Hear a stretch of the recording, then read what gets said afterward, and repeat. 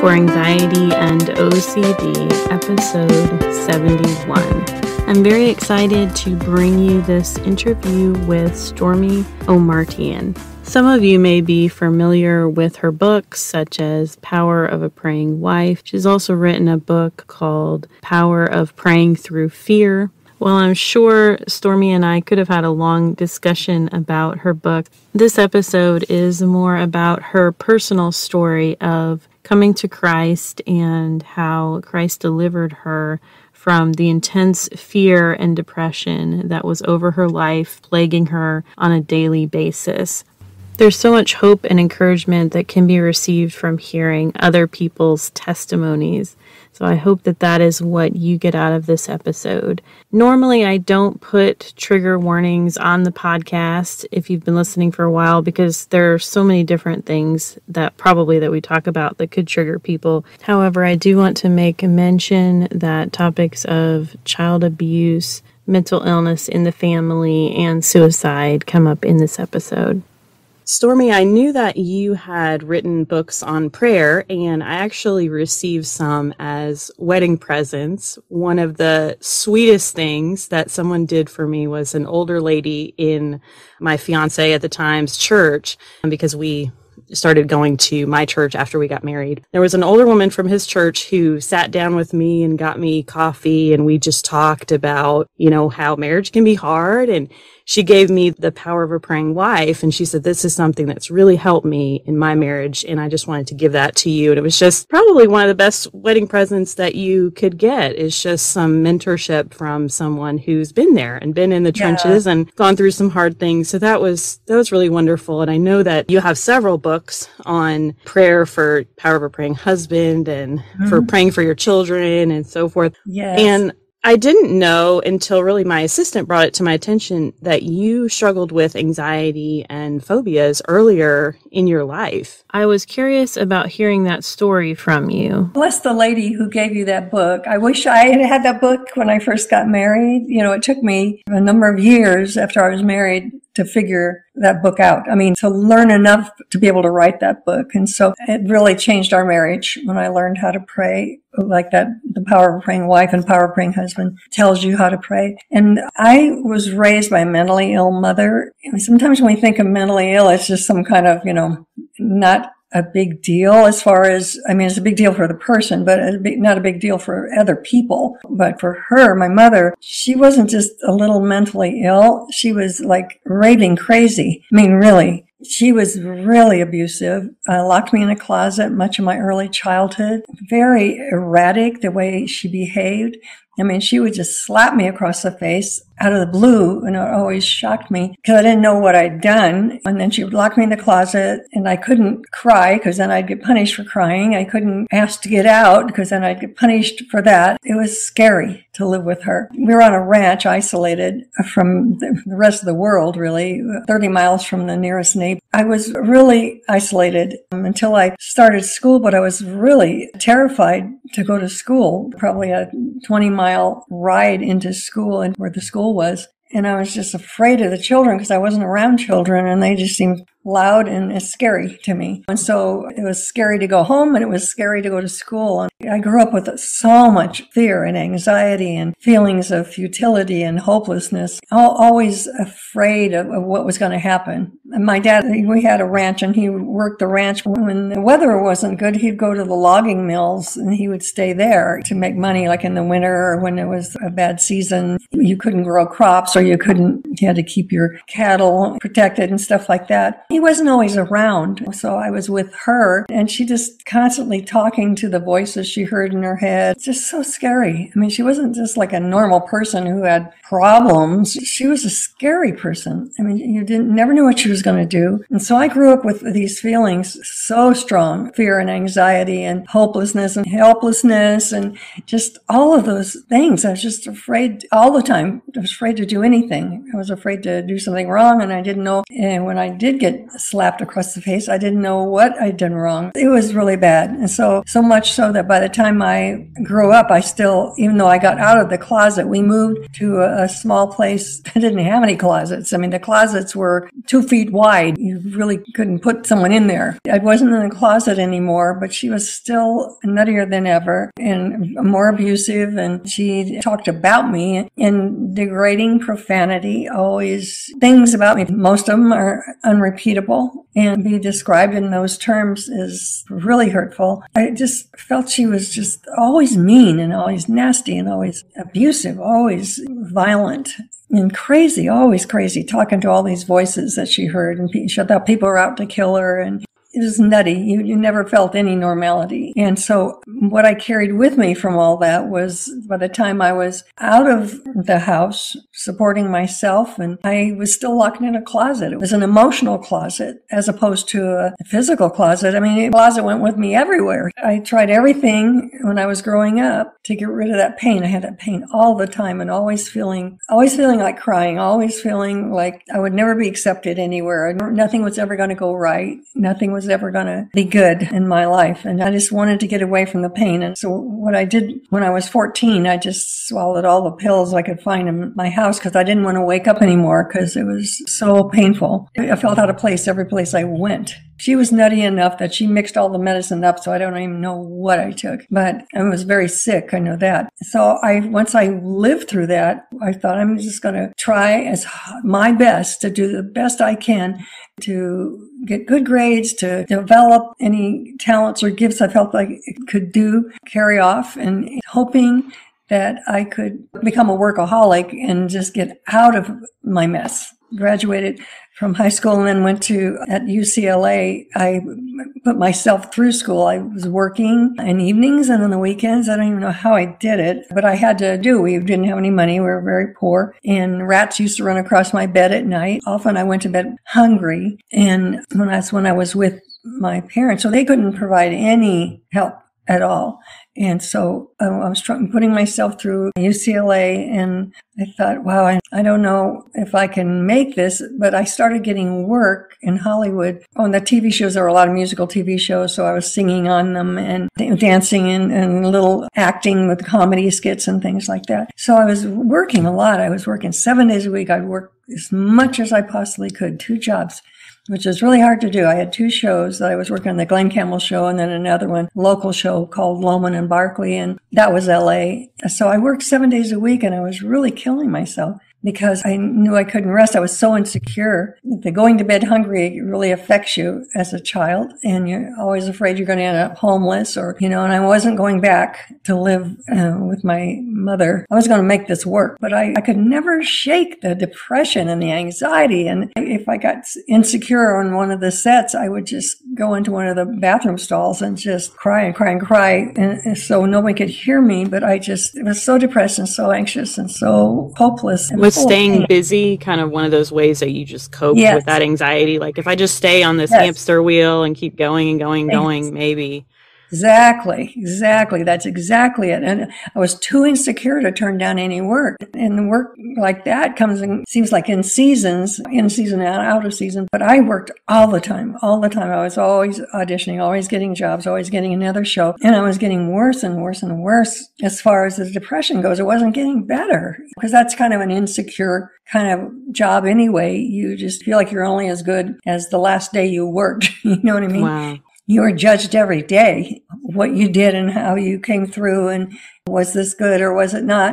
And I always judged myself so harshly that it was, if I had a good filming thing where we did a great taping of a show or whatever, then the next morning I was really depressed because I didn't know if I was ever going to work again. And then I'm going on to the next job and the next. And I never got better. It got worse. It got worse and worse and worse. I always thought that if I got out of the situation with my mother, got out of that, worked really hard, then I could be free of all of that. That didn't happen. It just got worse.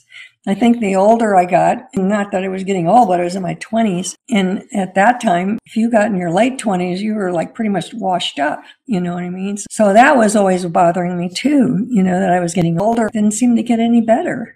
It wasn't until everything in my life just collapsed. All of a sudden, my health was bad. My mental health was bad. I was just depressed so badly that I could hardly function. And emotionally, it was awful. And I just felt like I couldn't go on anymore. And that's when one of the girls I was singing with in the TV studios and the recording studios too, because I did a lot of background singing for other artists and stuff like that. And that lady, Terry, she was a little younger than I was. She took me to meet her pastor at the church that was not far from where we were doing all this work in all the studios and everything. And she introduced me to the pastor, and he just described Jesus in a way I could understand. He said, God has a purpose for your life, and he has plans for you. I never heard such stuff. Really, never. That I had a purpose. Wow, I thought I was just clawing for a purpose, But God had a purpose for me, and if I would receive him, he would change me from the inside out. And I thought, wow, it just seemed too good to be true. And so I did receive the Lord in his office, and my friend Terry was with us too. And I felt hope for the first time. I don't remember feeling hope before. And then it was really big. And I thought, oh, I have a purpose and there's hope for my life. It's almost like I saw a light at the end of the long, dark tunnel of my life. And I just started coming with Terry, would pick me up every week to take me to church. And I mean, for months and months, she did that because I was too depressed. Depressions I had, I could hardly get out of bed. And so if there was a day I didn't have to get out of bed, but she would come over and get me out, and I'd throw something on and she'd take me to church. And as I went to church and started hearing the truth being told of how God gives us a sound mind, of how he has purpose for us, he has a great plan for our life. He's the God of the impossible, and he can do things that you feel are impossible. The hope began to grow. And I met my husband. I had been on a recording session with him, and Terry had introduced me to him. After I got into this church, he came to the church for the first time when I did, in this particular church. And so we met again there. I met him on a record session that Terry had contracted us to do. And when I met him the year before, I didn't feel good in my own self to be able to have a relationship with someone that was a really nice person. You don't want to just give someone a beat up kind of damaged emotionally person. But so when I saw him again in church, I thought, wow, I wish I'd been going to this church for longer than just a week.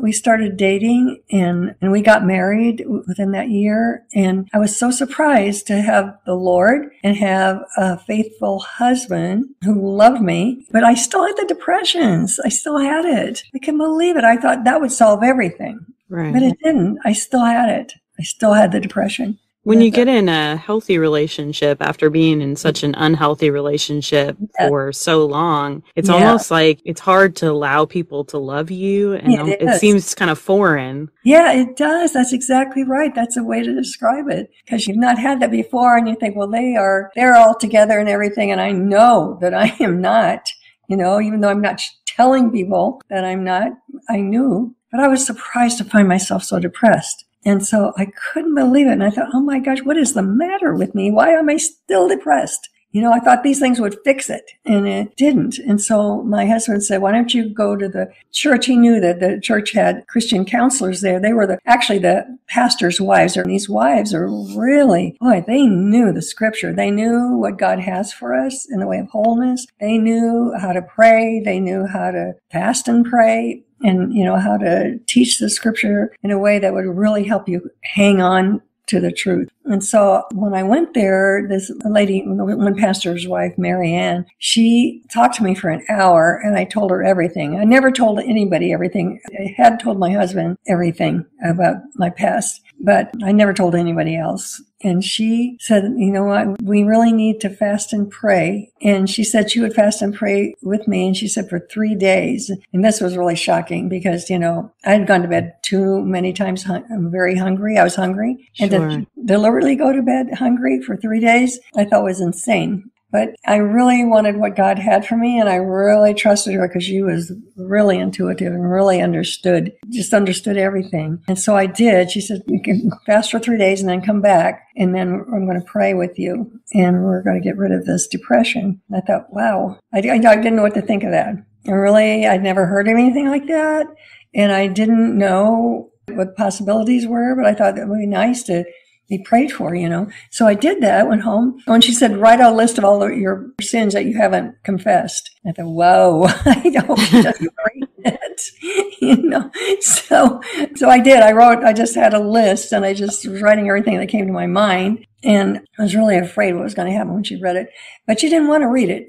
She just laid her hand on that paper, and when we started to pray, I first of all had to confess my unforgiveness toward my mother. I've been trying to forgive her, but I knew it wasn't a done deal yet. I knew that I had such bitterness and all those years that she was brutal toward me. And I had to confess all my occult involvement. I had been searching in the occult, trying to find a way to God. I couldn't get it. I just couldn't. I tried all these things. I tried hypnosis and astral projection and all these new age and occult things that I was in. And so I had to confess all of that and say, Lord, I want to serve you. I don't want to serve anything else that's not of you. So, and she said, the sooner you get rid of the things that are not of God, the sooner you can move on with God to become all he created you to be. And the third thing was, forgiving my mother, getting rid of the occult involvement, and I can't remember what the other third thing was. Wow,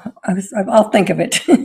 Anyway, gosh, I've been talking about this for 100 years. So when I did those three things, she put her hands on my shoulders and on my head, and she prayed for me. She had invited another pastor's wife. When I made those confessions, it was like God just lifted that depression off of my shoulders. It was the wildest thing. And I tried medicine. It wasn't like I hadn't taken medicine for it. I'd tried drugs and alcohol and just anything. I didn't do that when I was working. It's not like I was an addict or anything like that. I just was trying to kill the pain in whatever ways I could. When she prayed for me, I felt the depression lift. Now that's a physical manifestation of this heavy thing on my shoulders, my head, and my chest, and my heart. I felt it lift. It lifted off. I thought, wow. I mean, I was amazed. I didn't even know that was possible.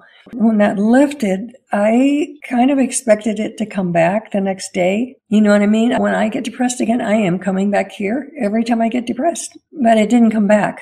It's not like I was never depressed again, or never anxious again, but it never controlled me like it had before. It was controlling my entire life, the depression. And I couldn't function. I couldn't hardly be a good friend, but I always got myself out of bed to go to work. That was a necessity. But when that thing lifted and it didn't come back, wow. If God would do that for me, what else does he want to do for me? And then I started thinking of other people and saying, what else does he want to do for other people? There is power in prayer in Jesus' name. There is power. And to see it manifest is just really mind-blowing. Because I tried medicine as well as all these other things. I was trying to medicate it, and it didn't help. It didn't help. It just made me feel drugged. It didn't make me delivered or free. And so I saw that you can be free. And I'd tried everything to get free before. I'd gone to psychiatrists and psychologists and counselors, secular, and they kind of helped. They're probably what kept me alive for so long. But they weren't the answer. And I'm not putting it down for anybody taking medicine at all. Believe me, I feel that that's a gift from God in itself, to have that, to relieve the pain or the symptoms that you have. But God is the one who can really make you whole.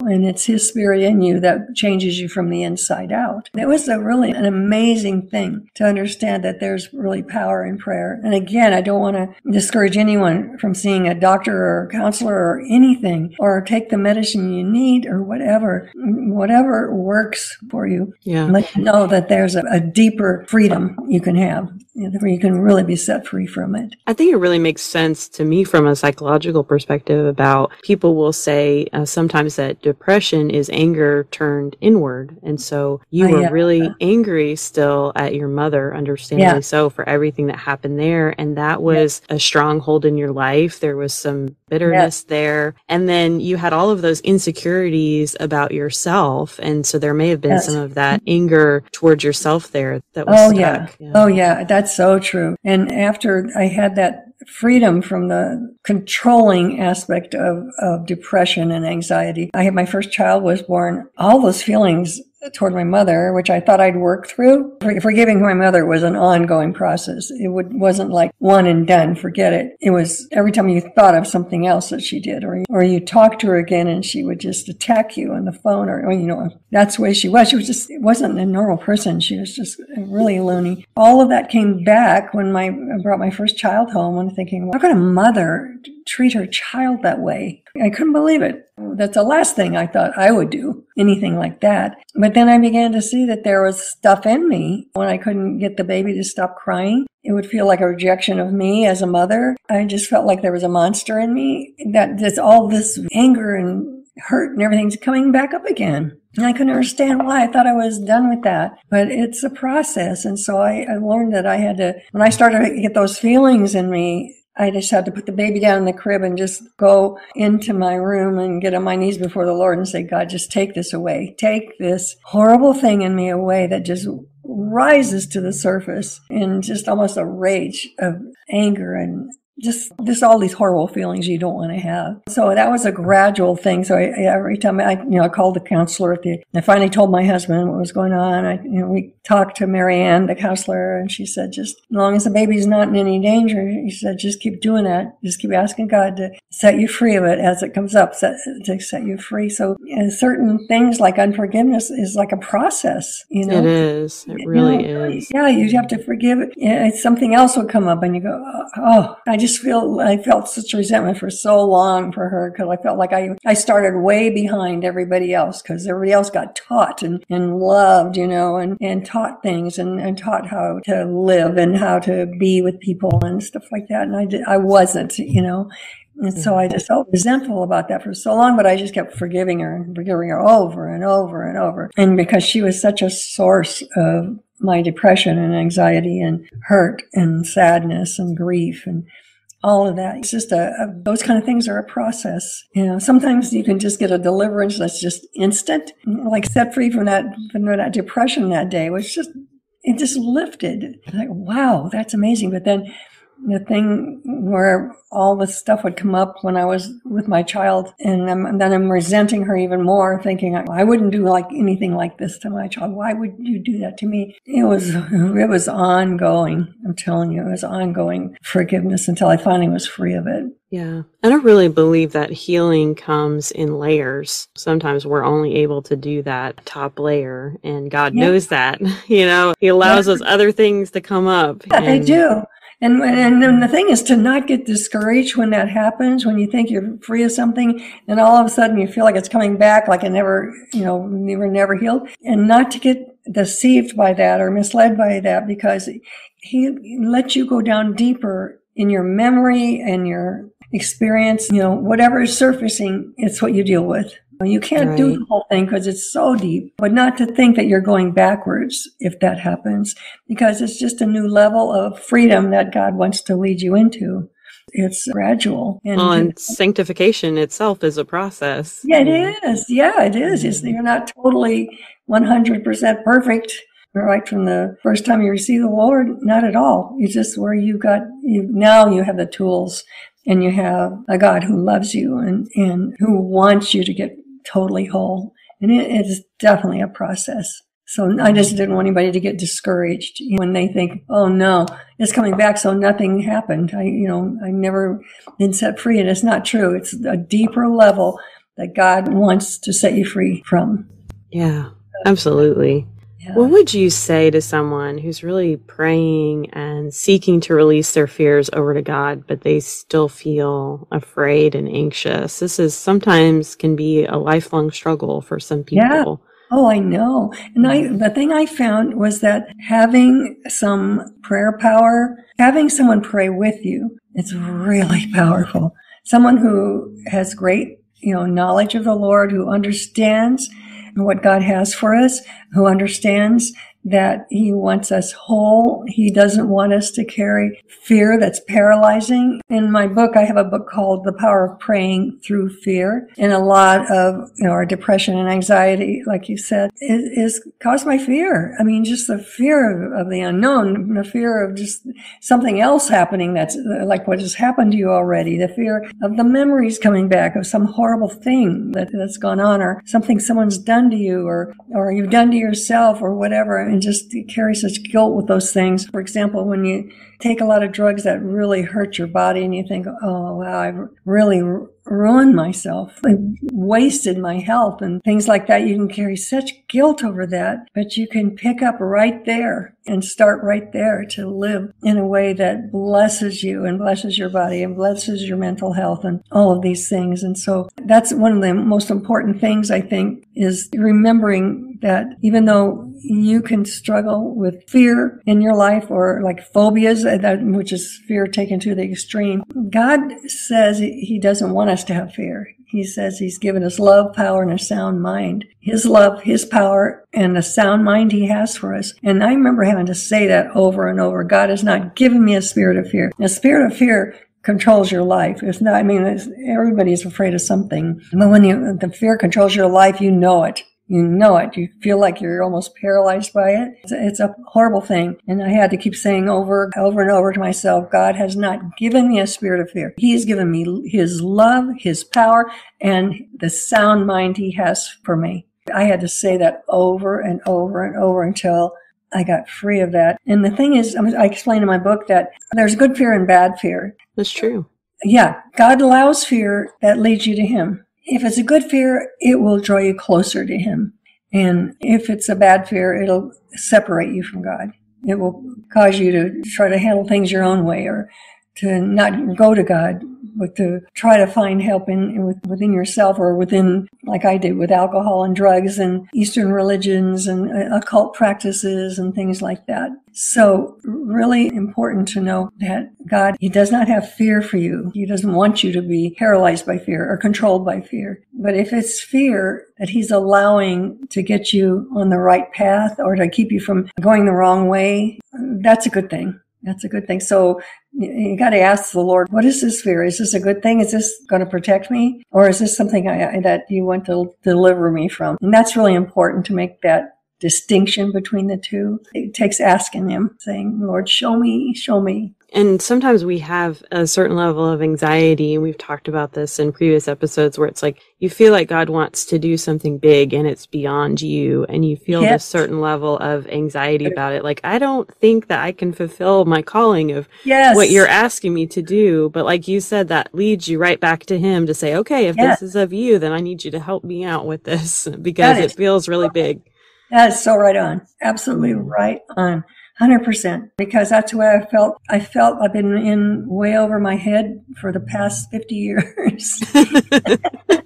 Because he's always calling me to do something, and I go, oh, I can't do that. I can't do that. Get someone else. And you're right. Well, it causes you to be on your knees before the Lord, saying, I can't do this. You got to fill me with your spirit, your love, your power, all of these things that you are, God. You have to do this. I don't even know where to start. And he does. It's amazing. And the more dependent you are on the Lord, the greater he can do great things through you. I mean, the more he can do great things through you. Yeah. So you're absolutely right on with that. I'm curious, if you could go back in time, what encouragement or hope would you provide to your younger self? Oh, wow. I wish I could. Wow. It was so serious being with my mother. I could not see a way out. That's why I tried to kill myself when I was 14. I couldn't see a way out. I didn't see how it could ever be any different. I would talk about the Lord and say, look, God's got a purpose for your life. He's put gifts in you, and he will develop them if you surrender your life to the Lord. And I just to be able to know that there was a way out of this, that it will get better. I just didn't see any hope at all. Tried to make it work myself, and I couldn't do it. And so just to tell myself that, look, it's going to get better. You're going to find a way out of this. I've got a way out for you. And that would be the biggest thing. And just to know about the Lord earlier. I never did. I never did until my friend Terry in the studio talked to me about the Lord. She talked about it and from the standpoint of what he'd done in her life. She wasn't saying, you need to do this. She was not like that. She was just showing me what her church was like. Just telling me, when we have breaks, on the record sessions and stuff, she'd just tell me, this is what we did in our church last night or yesterday. And it's really powerful. You've got to come sometime and just see how the Lord moves. And I kept thinking, that's really nice for her. But I've tried everything and nothing works.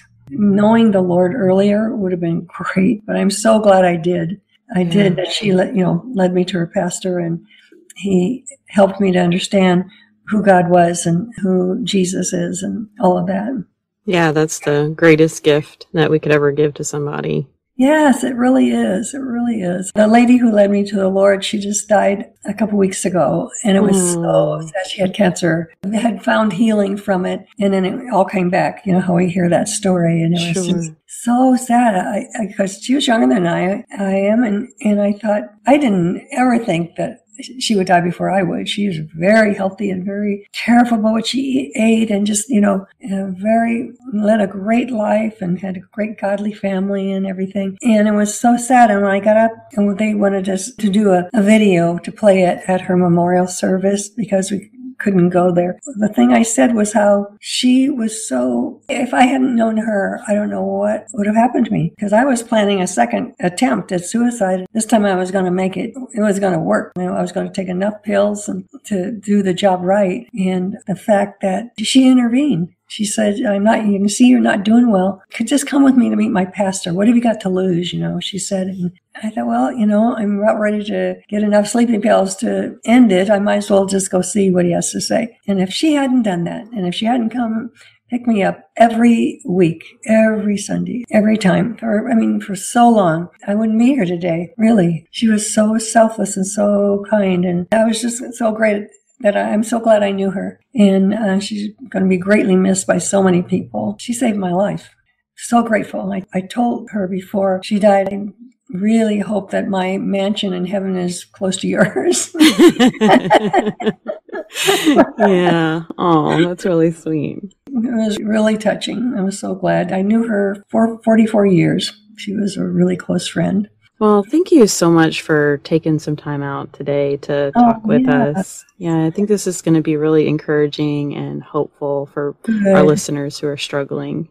Oh, I hope so. Believe me, anyone who's listening right now who's struggling just with emotional pain and hurt and the things that happen to people and how they're mistreated or how they were abused either as a child or later on or whatever. My heart goes out to them because I know how hard it is, but I just want to say there is hope. There is hope to be free of it. It can happen and it will. Just don't give up. By the time this episode airs, I hope to be doing some more podcast interviews. I had done several during my pregnancy to stock up for when I was going to be out on maternity leave. And now that I am back to work in the action, I hope to be interviewing more individuals. So if you have guest suggestions, you can always go to our website at hopeforanxietyandocd.com. Fill out the contact form and let me know who you would like to hear from. Or maybe you are the one who has a story to share. You do not have to be a public speaker or author to be on the show. That's not a requirement. If you want to keep up to date with what's going on with the podcast, make sure that you follow us on Facebook or Instagram. You can also sign up for our newsletter on the website as well. All the links you need will be in the show notes, and thank you so much for listening. Hope for Anxiety and OCD is a production of By the Well Counseling. Our show is hosted by me, Carrie Bach, licensed professional counselor in Tennessee. Opinions given by our guests are their own and do not necessarily reflect the views of myself or By the Well Counseling. Our original music is by Brandon Mangroom. Until next time, may you be comforted by God's great love for you.